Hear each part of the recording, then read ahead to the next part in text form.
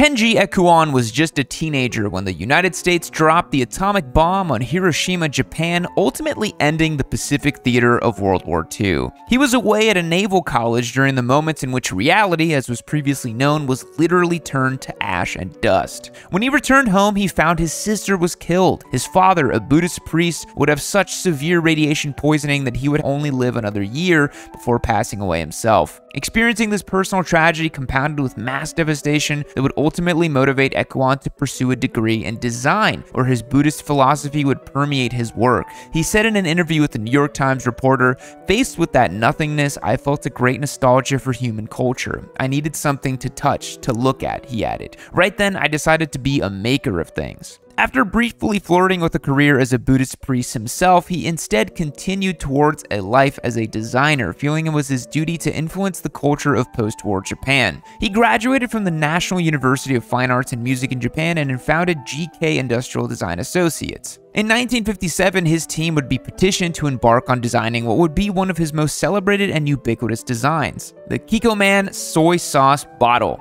The very bottle that lives on the tabletops of practically every sushi restaurant in the world. Soy sauce had long been a popular condiment in Japan, but prior to the invention of the new bottle design, the savory brown elixir was administered via small teapot-like clay pots. This pot had many disadvantages. They needed to be routinely refilled via heavy 2-liter bottles, and because of their clay construction, it was difficult to tell how much sauce was inside. The new bottle design would improve the functionality in just about every way. The bottles were clear, which was advantageous for filling and pouring. The high-waisted design made it feel incredibly natural in the hand, and the wide top allowed for seamless refills. The cap on the newly designed soy sauce bottles was one of the greatest accomplishments of the design, doing away with almost guaranteed spill and drips that would fall from the traditional containers and stain tabletops. The new cap had an inverted spout angled upward, which allowed the sauce to drip back into the bottle when it was put back into a resting position. The new Kikkoman bottle debuted in 1961 and served as an easily exportable product that was indicative of the new culture of post-war Japan.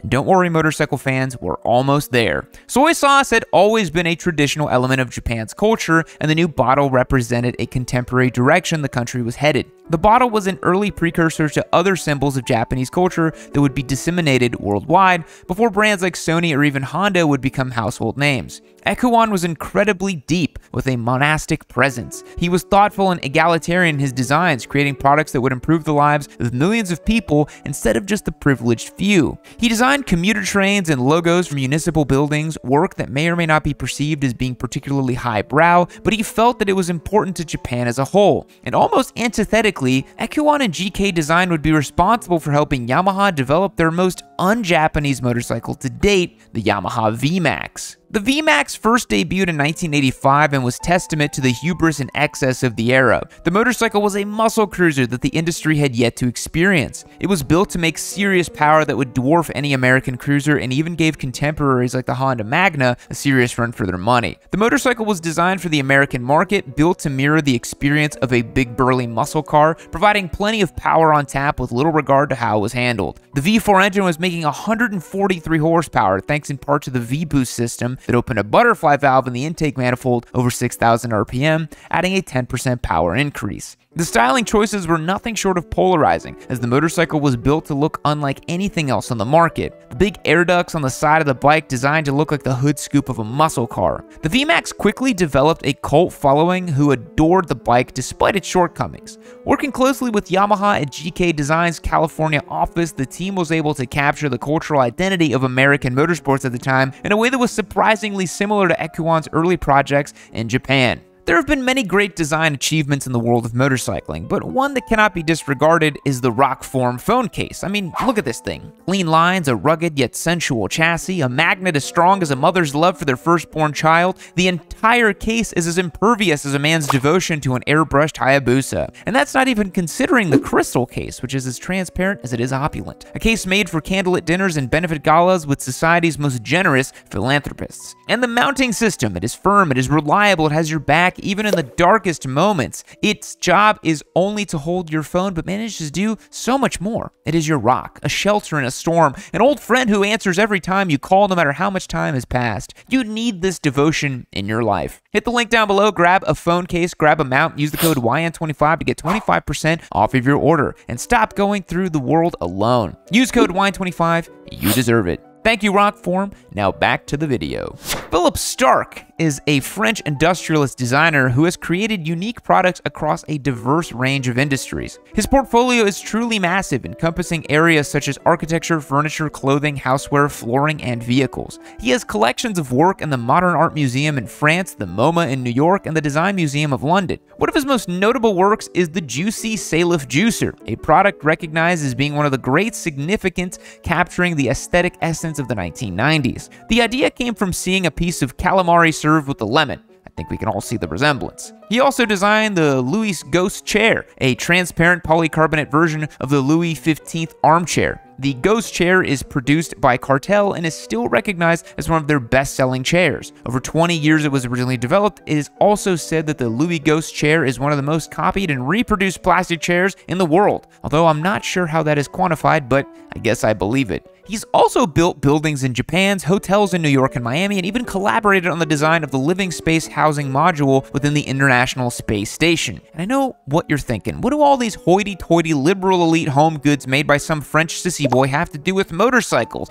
Well, if you just hold your horses, I'm getting to that. Starck, known for his experimental and contemporary motorcycle design, was also hired by Aprilia to design their Moto 6.5 motorcycle for the 1995 model year. This bike was designed to be a small around-town urban commuter. It used the same 650cc engine from the Aprilia Pegaso that made about 42 horsepower. Unfortunately, as you can probably guess, since few know about this bike, it wasn't a smashing success. It handled poorly at speeds, it was uncomfortable for long rides, and it looked like a horse dressed as a Tamagotchi for Halloween. A quote from a reviewer at the time reads, "This is not a bike for riders seeking either speed or touring ability, but provided its limitations are accepted, the Moto 6.5 works well." There are motorcycles that provide more versatility for similar money, but Starck's creation backs up its stylish looks by being nippy, practical, and much more fun than public transportation. So essentially the sentiment was, if you can handle the weird looks, it sure beats walking. Production was stopped for Aprilia's Moto 6.5 in 1996.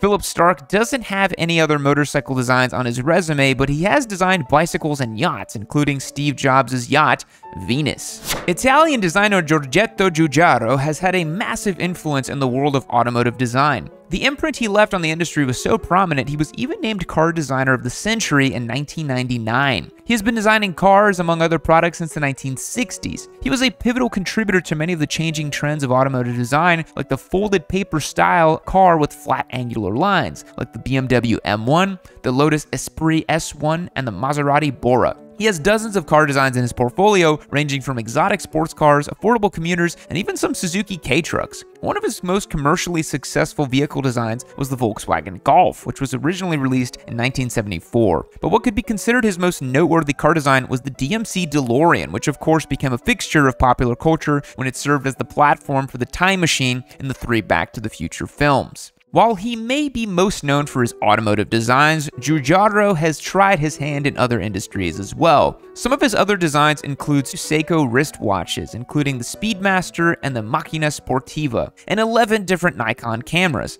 Despite all of this, I found it most interesting that he developed a pasta shape. The Italian car designer invented the Marile pasta. Despite being a food product, the Marile shape still pays homage to the automotive world, as the shape was inspired by a section of automobile door gasket. From the side, the shape sort of resembles the Greek beta symbol, and staying true to the Neapolitan tradition, the exterior of the pasta is smooth, although the inside is ridged for maximum sauce retention. These Italians do not mess around when it comes to pasta, do they? So Giugiaro, the car designer of the year, pasta gourmand, designer of the DeLorean, also has a few motorcycle designs under his belt. He designed the Ducati 860 GT, which was controversial upon its release. This bike featured many mechanical Ducati staples, as both the air-cooled L-twin engine and stressed member frame came from Fabio Taglioni's original 750 GT, but Giugiaro's overall design of the 860 GT was a departure from the previous model. He attempted to use the same folded paper design that was popular in cars at the time. The gas tank was angular, as was the rear seat cowl. This bike uses a large squared-off steel engine case, which differed drastically from the round cases on the 750. As a result of this critical reception, the 860 GT was quickly restyled for the next model year. But the Ducati 860 GT wasn't the only motorcycle design from Giugiaro that really flopped. He was the madman behind the RE5, Suzuki's infamously short-lived rotary engine motorcycle. Released in 1974, the RE5 was very quick to receive criticism. The Wankel rotary engine was small in size but incredibly mechanically complex. Its high heat output required both oil and liquid cooling, and all necessary subsystems made the bike much heavier than expected. You can see some of Giugiaro's influence in the design, as it is a bit edgier and more aggressive than most other Japanese roadsters of the time. It also had other quirky designs additions like the tin can instrument cluster. Giugiaro is also responsible for the MV Agusta 350 Ipotesi. After the death of Count Agusta in 1974, which definitely sounds like a vampire of some sort, he was commissioned by the brand to design a brand new modern middleweight motorcycle to compete with the Japanese competition that seemed very much to be on a mission to put most other manufacturers out of business. The Ipotesi looked very much like you would expect it to, with sharp lines and aggressive contours. From cars to pasta to motorcycles, this man truly did it all. KTM has had a long and oftentimes miserable tenure in the motorcycling world. In the early 90s, the company was divided and the motorcycle division had changed hands yet again. It is then that KTM evolved from a company that made car radiators alongside advanced dirt bikes to the KTM we know today. A major player in this evolution was designer Gerald Kiska. Kiska established a relationship with KTM owner Stefan Pierer after winning a design contest. In the most simple aspect, Kiska created what we recognize as the modern KTM brand. He designed the current KTM logo and began use of the signature orange colorway. He was involved in the development of the Ready to Race slogan and created a formal design ethos that focused on purity, performance, adventure, and the extreme. In the mid-90s, KTM started releasing what would become flagship bikes like the Duke series and early adventure model. Kiska is even responsible for designing the RC8 race bike, a personal favorite of mine. This all began over 30 years ago, and Kiska still works with KTM and Husqvarna today. KTM even owns 25% of a stake in Kiska's personal design firm. If you're at all interested in design or branding, KTM and Husqvarna are both very impressive case studies. KTM's brand has become even more solidified with its nude characteristics, including Austria, aggressive, full, edgy, high-tech, loud, dark, hot, fire, wild, and lightweight. And Husqvarna's characteristics being Sweden, progressive, minimal, smooth, scientific, detailed, light, cold, ice-refined, and avant-garde. Kiska's portfolio extends beyond his automotive work with KTM. He's also worked with Adidas, AKG Acoustics, Elgato Audio Equipment, Swarovski Optik, and more. He definitely deserves a lot of recognition for what he was able to do with a failing motorcycle brand. Obviously, a ton of work went into engineering the mechanical aspects of the machines, but he really managed to package them in a way that was striking and unique, and unlike pretty much any other motorcycle for a long time. Thanks for making it to the end of this one. It was a really interesting video to research and learn more about. When it comes to motorcycle designs, we often think of industry legends like Massimo Tamburini and Pierre Terblanche, but it really is fascinating to see which designers were able to move through different worlds and channel their unique style and design philosophies through drastically different mediums. I hope you learned something new today, or at the very least, have had some fun with new exotic factoids to share with your friends. Speaking of fact, motorcycle designer David Robb, who is responsible for many motorcycles at BMW, including the infamous F650 CS Scarver, is the brother of Doug Robb, the vocalist and rhythm guitarist for the band Hoobastank. Thank you, Wikipedia. Goodbye. I'm like a bird, I wanna fly away. I don't know where my soul is. I don't know where my home is. Da da da da. I'm like a bird, I wanna fly away. I don't know where my soul is. Oh, hey. You're still here. Man, this is awkward. You should, you should keep watching Yami Noob.